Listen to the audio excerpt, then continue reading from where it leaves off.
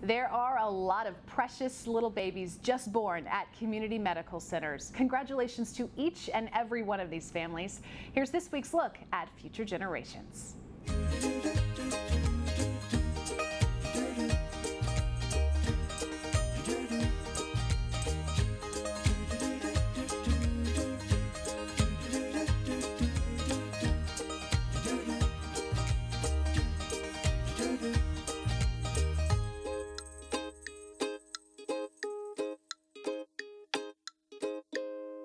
Make sure you're following along with us both on air and online.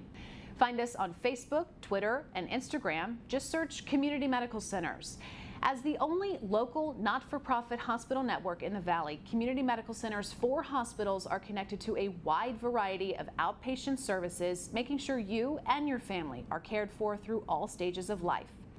To find out more, how to give, become a donor investor, or to watch any of these stories again, head to our website, medwatchtoday.com.